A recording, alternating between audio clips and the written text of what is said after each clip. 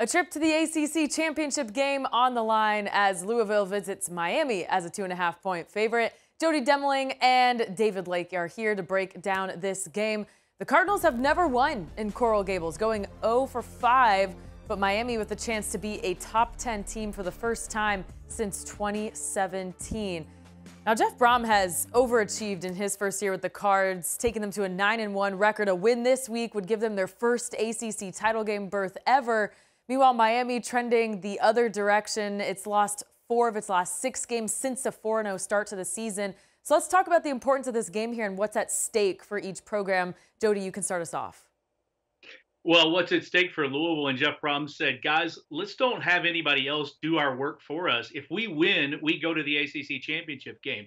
Yes, there's other scenarios. There's other ways that it could happen for them to still make it to Charlotte in the ACC Championship game. But Coach Brom has kind of stressed upon his team, let's do the work ourselves. This is a big game. We've never won in Miami. We have a ton of guys down there, and they're going to still recruit Miami like they have always. A very, very fertile ground for Louisville recruiting. He wants them to go down there, take care of business, and get the victory in Miami and take care of getting the ACC Championship game themselves and not letting Georgia Tech or Clemson or whoever else win a game and get them to the title game. So it's big for them.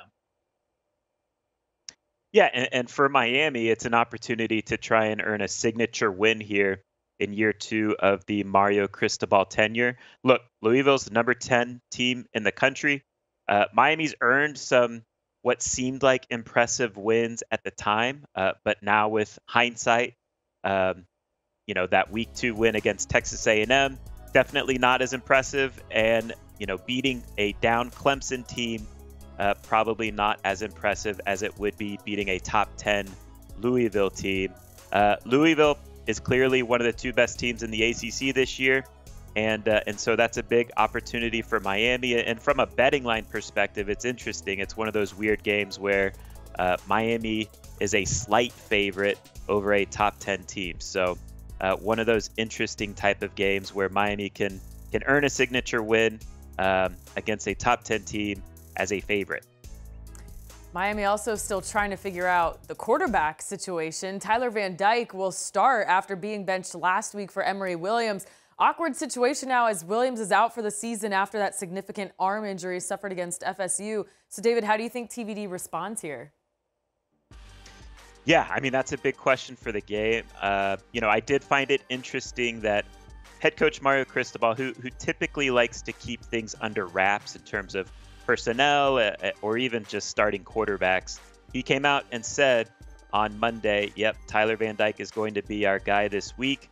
I think that was to kind of breathe some confidence into Tyler, who's been struggling with some interception issues and has quite frankly looked a little bit unconfident here in recent weeks. I think this was an opportunity to get the team to rally around him. He's our guy this week, et cetera, et cetera. But Tyler needs to do a better job of protecting the football. He has 12 interceptions on the year, which is, 3rd most, I think, in the country.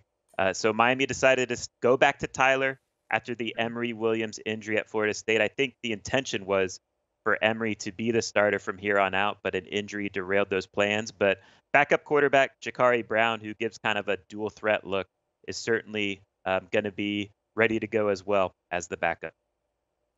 Whether it's TVD or Jakari Brown, they'll be going up against a Louisville defense that allows just over 17 points a game. That's the fewest in the ACC. Jody, what's working so well for the Cards defense this year?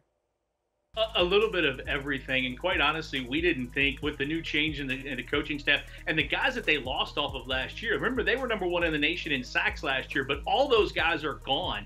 This new coaching staff has come in and they've really done a good job. 3rd in red zone defense, 6th in 3rd down percentage defense. Those are the 2 biggest things. They're getting pressure on the quarterbacks. They're getting the defensive line is using 10, 12, sometimes 13, 14 different guys. Ashton Gelati gets a lot of the hype, but there's a lot of guys playing on that front line that have been successful for Louisville. So that's the thing. It's not just one guy up front.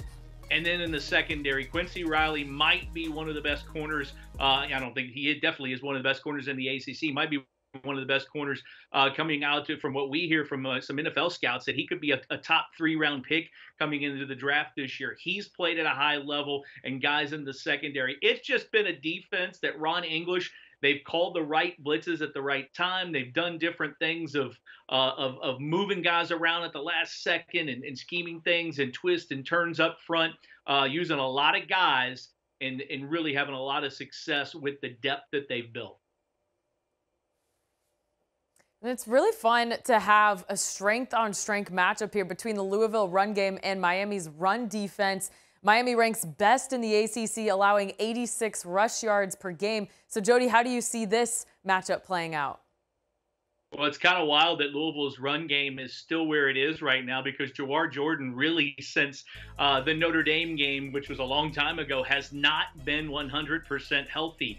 He missed most of the Pittsburgh game with an injury, was then injured in Louisville's game. The next game against Duke was hampered the last 2 weeks. I'm told that he's going to be close to, if not at full strength this week. And oh, by the way, now that he's been out of there, Isaac Guerendo has run for over 100 yards for the last 2 weeks. Guerendo's a great-looking young man. He's 235 pounds, and he doesn't look like it.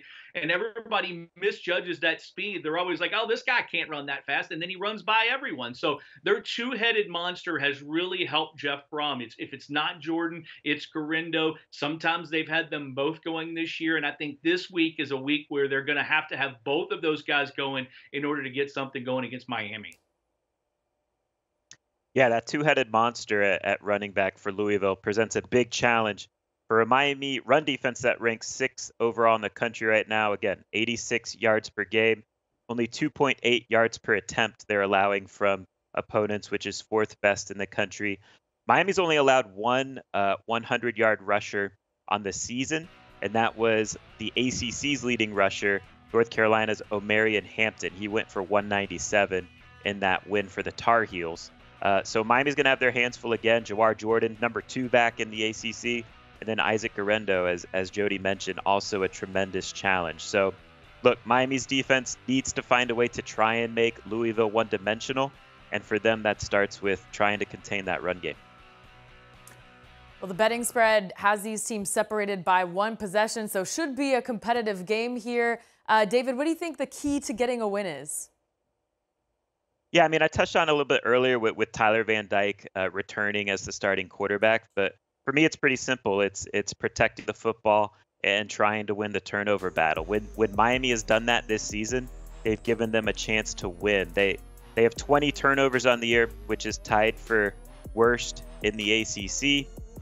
They had in their 4 losses, they've lost the turnover battle 13-4, and they've lost the turnover battle in each one of those losses. So Tyler Van Dyke, again, 4th most interceptions in the country right now with 12. Louisville has forced 18 turnovers, which is top 20 in the country. It's a pretty simple ask for Miami this week, but they have not been able to do it on a consistent basis. But the best path for them to win right now is protect the football.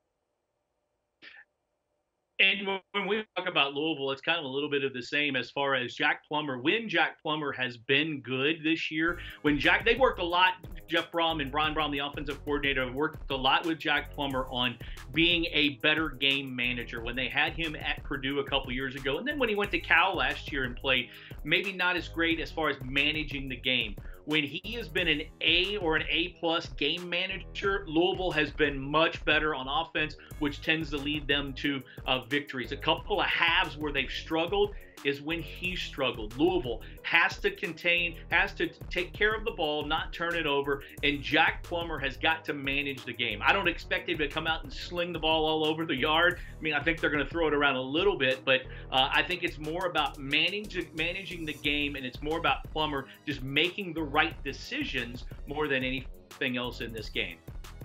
All right, Jody and David, thanks so much for your insight. And for more of their work and more on this game, be sure to check out Inside the U and CardinalAuthority.com for all your Louisville and Miami football and recruiting news all year long.